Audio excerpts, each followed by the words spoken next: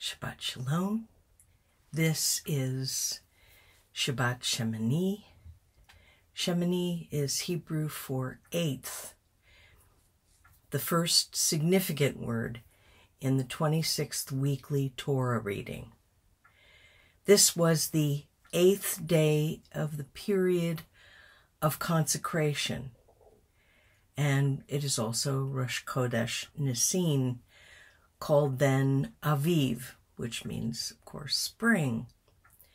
The first month of the new year, which was given by God to our people, begins this year on the 9th of April.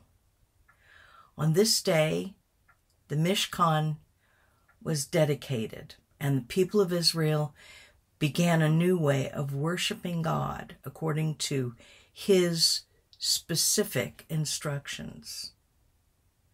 What a propitious beginning. Harav Avraham Yitzhak Kook, first Ashkenazi rabbi of Britain's Palestine, later to be, of course, Israel, in Maged Yerakim, wrote this about the month of Nisan. The Mishkan of God and everlasting freedom together will make a spring nation. Spring, Aviv, expresses the renewal of our natural human existence. For most of us, it's an emotionally energizing time of year. We may find our batteries recharging with each sunny day. We don't always get that many sunny days, but we're thankful for each one of them. Trees blossom and flowers grow in a wealth of beautiful colors, from the earliest white snowdrops and the yellow daffodils to the pink tree blossoms and the purple of crocus, and finally the reds of tulips. Winter is passing, and as we connect to the renewal of the natural world around us, we feel refreshed as new forces flow in us and through us.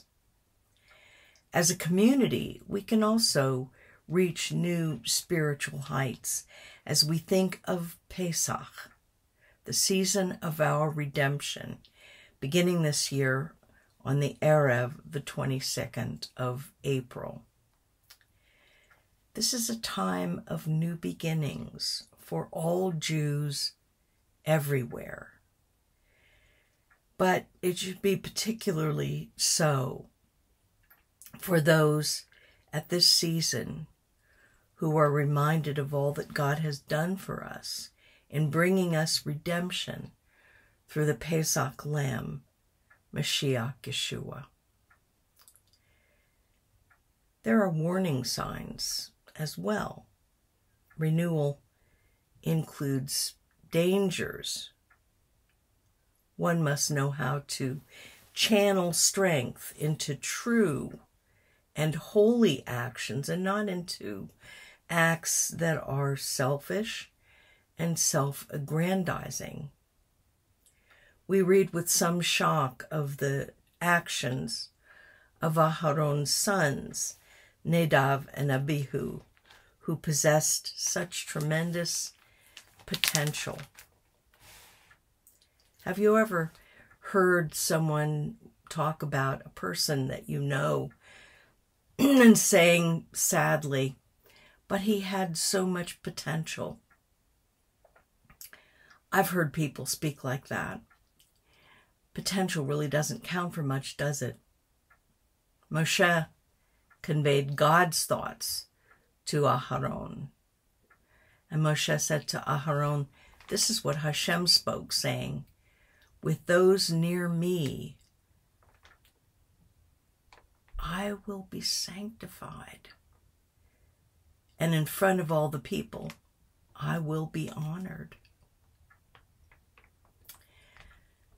This was not only about the present at that time, but much more importantly, it was about the future, the next generation, those who would follow Moshe and Aharon and serve God as the spiritual leaders of our people. But Aharon's two sons were tragically led by their evil inclination, not to enthusiasm and earnestness for the Lord and in the service of Hashem, but in offering to God that which he had not desired, with no attitude, with no humility, but rather with an attitude of arrogance. And it's also been suggested that they were in a state of drunkenness. Nadav and Avihu took it upon themselves to decide what ought to be done in God's house, instead of being the humble and obedient servants of Hashem. Of their father we read, and Kohen Hagadol Aharon was silent. His silent acceptance of the judgment of his sons by a holy God came from deep recognition of God's justice and righteousness. This response teaches us an important principle in the service of God, both inside and outside of God's habitation among Israel. God demands that his name be sanctified in the world so that his Shekinah might be revealed. Only through holy obedience do we become pure vessels capable of receiving the Shekinah so that it should rest in us and among us. Once more, we're reminded that fear of God will keep us from sinning, and later, fear of God is the beginning of wisdom. There is no question that fear of God took hold of the other Kohanim, the Leviim, and all the people of Israel when they saw how God dealt with those who dishonored him. God brought us out of Egypt, out of the house of bondage, not only into physical but also spiritual freedom, so that we might serve him. Our strength is from God, creator of all things, our King, our Redeemer. Only when we come to understand this do we succeed in gaining fresh, new strength as the holy people of God, described by Rav Kook as a spring people. Have you ever heard someone say, that man has a spring in his step? That's the kind of spring we're talking about. Although the building of the Mishkan was concluded much earlier, the final establishment of the Mishkan happened on Rosh Chodesh Aviv. We had arrived at the 8th day, and we expected the Shekinah, but the Shekinah did not descend. A delay occurred for reasons we do not know, during which Nadav and Avihu were struck dead by God's power. Of course, God knew what they would do. The feeling of the nation as a whole, and of Aharon and the Leviim in particular, should have been one of total despair. But God's nature is complicated and profound. We must grow wise so that we can understand and connect to him in great humility. Only in such a manner do we succeed in acting with God. If we understand and internalize these thoughts as part of our reality, we will not follow in the ways of Nadav and Avihu, but rather we will honor and glorify God through our committed obedience. God says, remember who I am. Our personal and congregational relationship with God is predicated upon an understanding of who God is.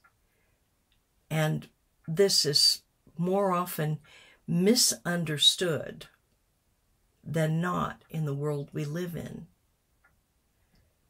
He is the creator of all things, our creator, who had only to speak, in fact, only to think, and the universe came into being from nothing. He is the sovereign of the universe. He is our king. He is the Almighty One, who is omnipotent, omniscient, omnipresent. He is also our Redeemer and Deliverer. And who then are we? We are created finite beings. We are subject to God's universal and eternal authority, to his laws, both physical and moral, and to his commandments. In our own strength, we are powerless, frail, weak. The foundation of our relationship with God is the covenant made by God with our people, for which we bring nothing but our obedience. God said to Israel, and he continues to say today, do not make or set up idols or worship anything that is created, and don't make yourselves out to be gods. Of course, that's what humanism is. Don't allow anything to take my place or come between me and you. Anything which replaces God in our affections or becomes more important than God in our minds and hearts is idolatrous. This is inclusive of material possessions, another person, success, power or position, personal goals and desires, pleasure, and self. Why is God at such pains to encourage us to remember these things? Remember. Obedience alone is what we bring to our covenant with Hashem. You see, God is rightfully a jealous God. He tells us this repeatedly, and he means it. God's righteous anger is a consuming fire against those who walk in disobedience or rebel against him, as we see with Avihu and Nadav. These sons of Aharon made a point of poking their fingers in God's eye when they offered unconsecrated incense on God's holy altar. This is comparable to Cain's offering of produce, when God required an animal sacrifice. God gave very specific instructions to our Kohanim which he expected them to follow in order to maintain their own purity and their standing with him as they interceded for our people. The Kohanim were supposed to set an example of holiness and obedience to Hashem for the people of Israel, just as Israel is to be an example and a testimony to the nations. Throughout the Torah and the whole of the scriptures, God takes great patience and pains to remind us repeatedly of these conditions and concerns. Only one who is purposely blind and stubborn can possibly fail to receive and understand this message. This week's reading from Torah speaks about one of the issues that affects our daily lives in a significant way: what we eat. Torah explains what we should view as food and permitted animals, fish and birds, that is to say, the other animals, birds, fish, etc., are not food. Why do you think God commanded us to eat in this way? Some of our greatest Jewish thinkers have given very different answers to this question. Maimonides, the Rambam, who was the liberal of his day, claimed that kashrut was given by God for health reasons. This is very popular among Christians, this idea. Abarbanel said, and I must agree, that unkosher food defiles us spiritually, as it is contrary to God's laws. Others have noted that kashrut distinguishes us from the nations. This is also true. But the bottom line is this: we don't need to know why God gave these imperatives. We only need to follow them. Torah does mention a reason for at least one category of prohibited food: rodents. Perhaps this text also offers a clue as to why God has declared certain animals as non-food or treif. We read that anything that crawls on its belly, anything that walks on all fours, up to anything with many legs, among all swarming, swarming creatures that swarm upon the earth, you are not to eat them, for they are detestable things. Do not make yourselves detestable through any swarming thing that swarms. For I, Hashem, am your God. You are to hallow yourselves and be holy, for I am holy. For I am Hashem, the one bringing you up from the land of Egypt to be your God. You are to be holy, for I am holy. God warns us to be holy, and he says this many times, by following the paradigm of his holiness. Anything eaten that would take away from such holiness is unacceptable.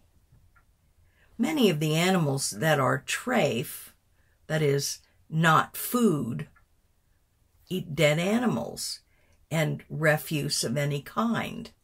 Such animals, including pigs and lobsters, crabs, birds of prey, etc., are unhealthy for us to eat. But God says eating them detracts from our ability to be holy unto him.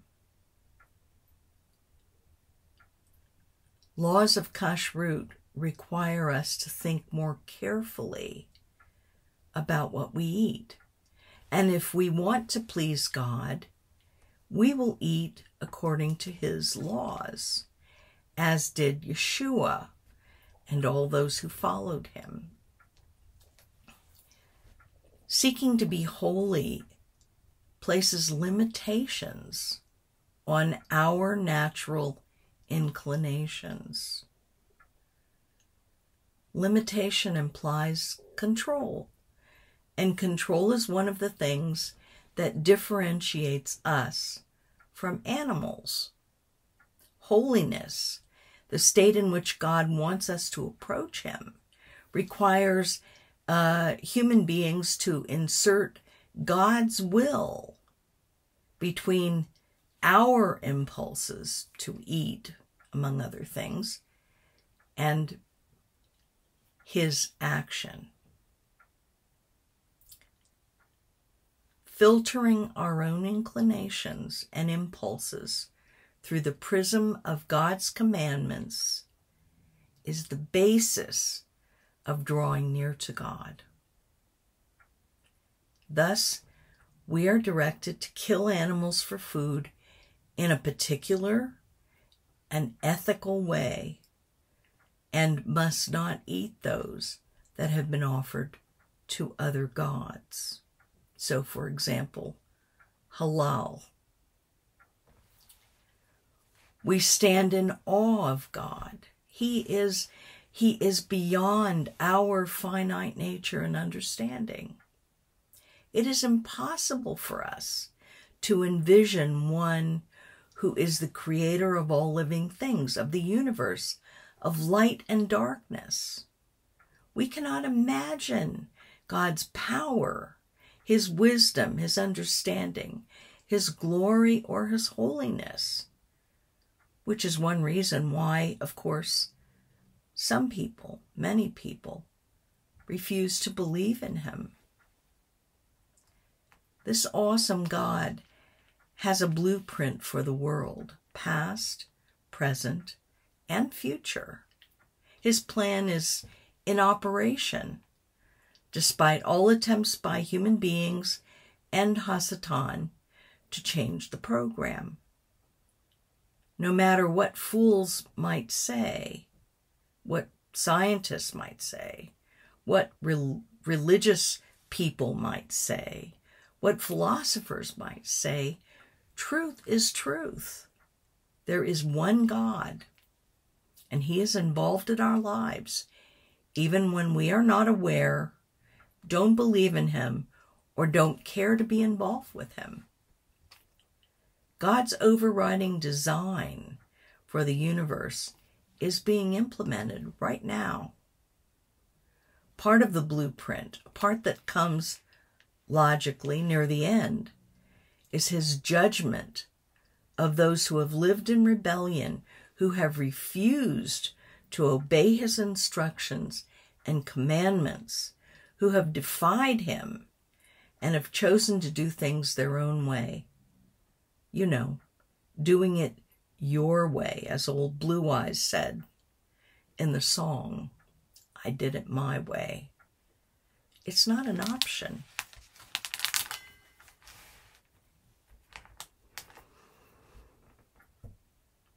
Some years ago, the Church of England issued a public statement declaring that since hell has such a frightening effect on people, it will no longer be mentioned. Does it even exist?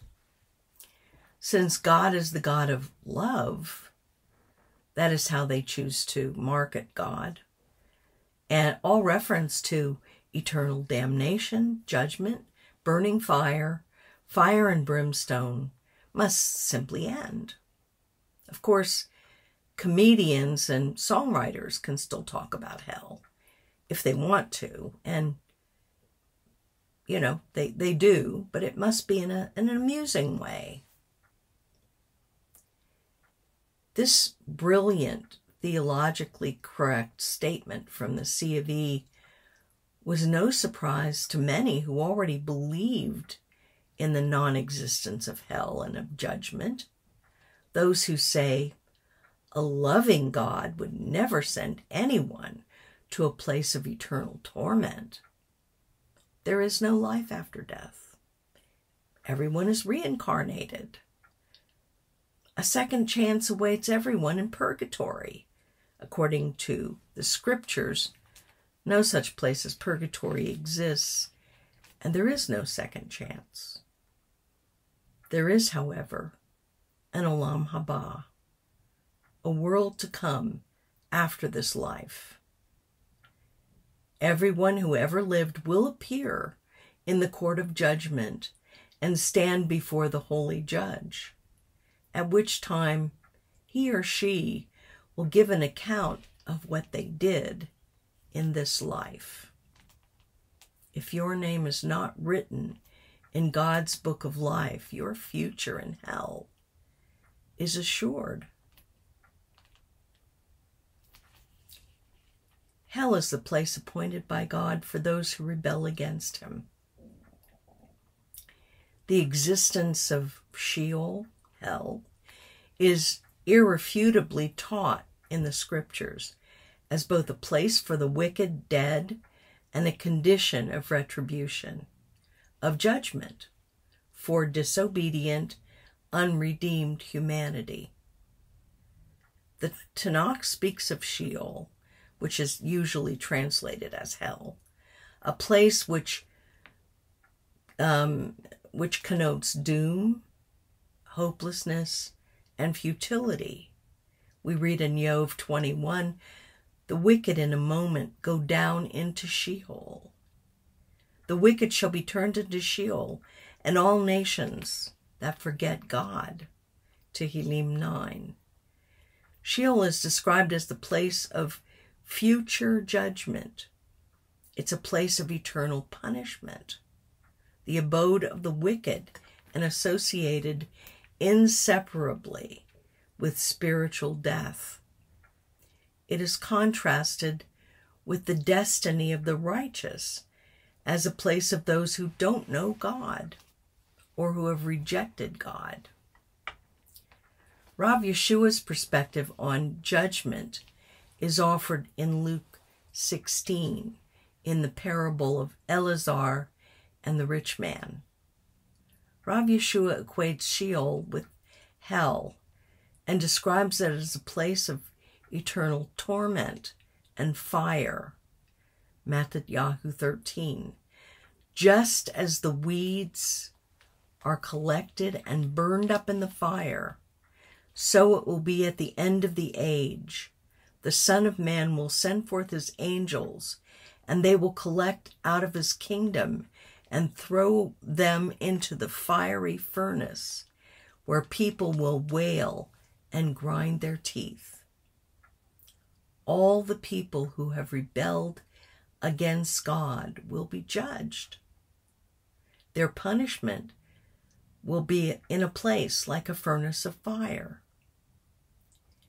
In Matthew 26, Rav Yeshua speaks of the time when he will return as king to rule from Yerushalayim, and he will punish all those who stood against his people. He says, if you did these things to one of the least of these brothers of mine, you did them to me. He will judge and curse them. This curse will be eternal fire.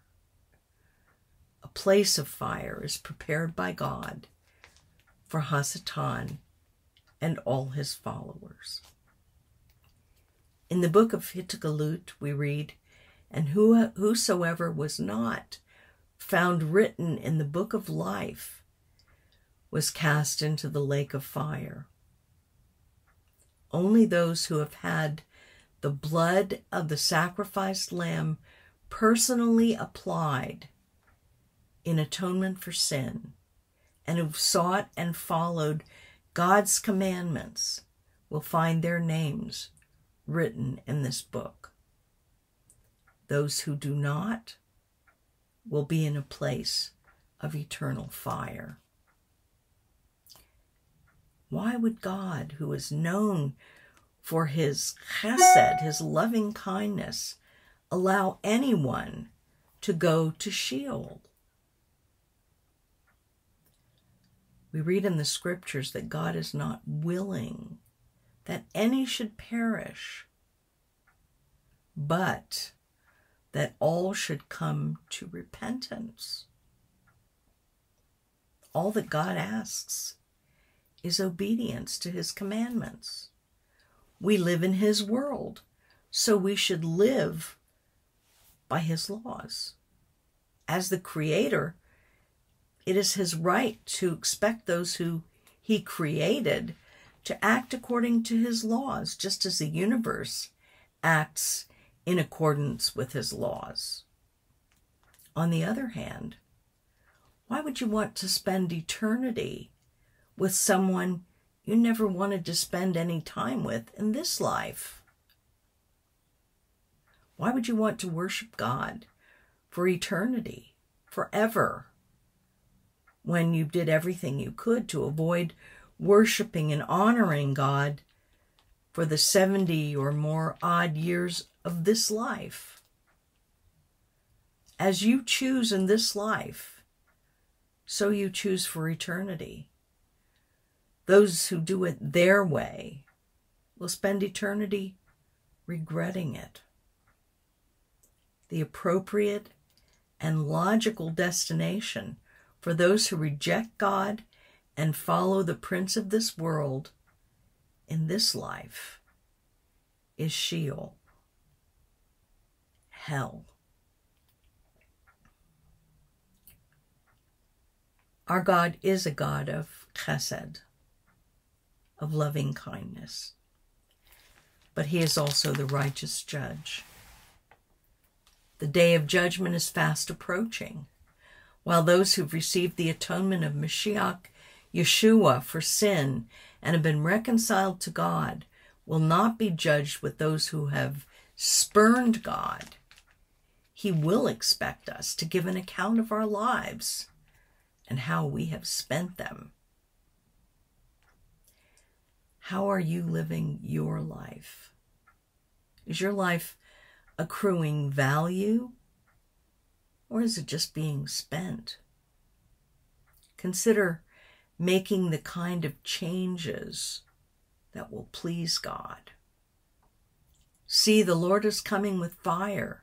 His chariots are like a whirlwind to vent his anger and fury, his rebuke and flaming fire.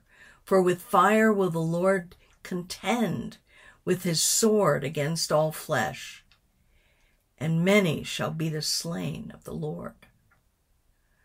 God tells us that only those actions done in accordance with the commandments within his perfect purpose will survive the flames. Service to God will pay dividends for eternity. Spring, Aviv, is a time of refreshment and revival. But as we enjoy this season of new life, let us consider Avihu and Nadav. Let us consider the consequences of failure to take God seriously and to take God at his word. What he says will come to pass, perhaps sooner than you think. Have a good Shabbat. Shavua Tov.